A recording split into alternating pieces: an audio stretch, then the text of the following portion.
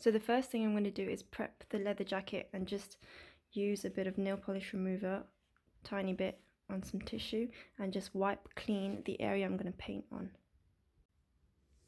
So just give it a gentle wipe on the area you're planning to paint on. You don't need to do it to the whole jacket. So this is just to make sure you're removing sort of the shine of the jacket, and that will make sure that the paint sticks on it, otherwise it will be too greasy for it. If a bit of the colour comes off, don't worry, that's all part of it. So I'm just drawing an outline of my design now. I only need an outline at this stage because I'm going to add a white base layer. We need that so that the colours, they pop out, they stand out on the white, because if I just paint directly on the black, the colours won't really show up that much. So this is an outline. I'm going to now add my layer of white paint. So I'm going to use this white Angelus leather paint, which is specifically made for leather, so amazing stuff. And I'm going to use a really sort of like a large brush because it's quite a large area, and I just need to add a white coat and a detailed brush just to do the edges.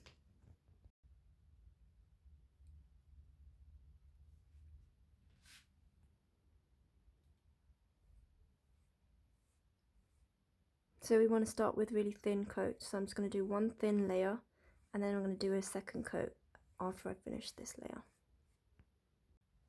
So I'm just doing the outlines with a detailed brush, and then I go back with the bigger brush and fill the areas I need to fill.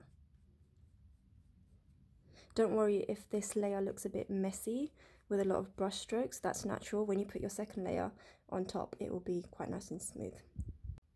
So this paint dries very fast actually, so once I've just finished my first layer and now I'm pretty much ready for my second layer. You don't really need to wait that much in between for it to dry. You can just, you know, start your second layer, and this time you can see it's a lot more, the white is a lot more vivid and smooth as well.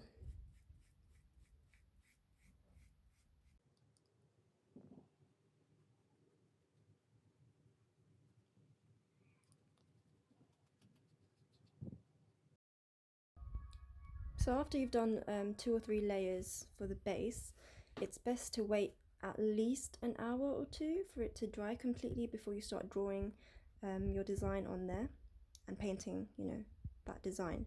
So wait at least an hour, I would say. Okay, so it's been an hour since I've painted the base layer, and now I've just started sketching out my design. So I'm just doing outlines, not too much detail, because the detail we can always add with paint. So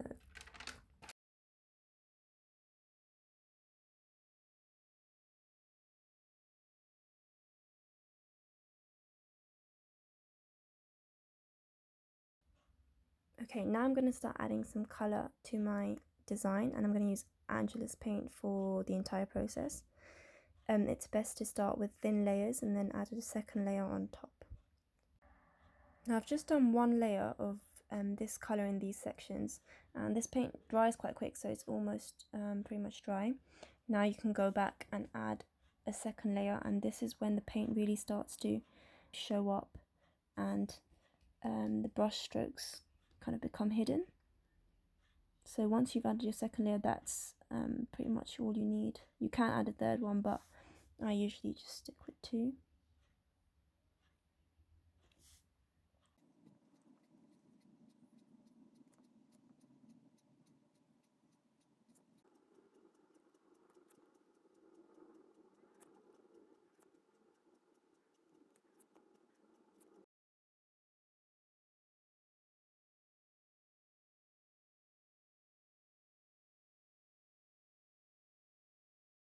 Okay, so I've done 2 layers in this area. You can see in comparison to this air, which only has 1 layer of paint, how smooth it becomes just by adding a second layer. So don't worry too much when you're doing your first layer and you'll see there's a lot of brush stroke marks on there. Don't worry, because when you add your second layer, and this time try to do it in one direction, you will see immediately how clean that becomes, and all the brush strokes sort of disappear.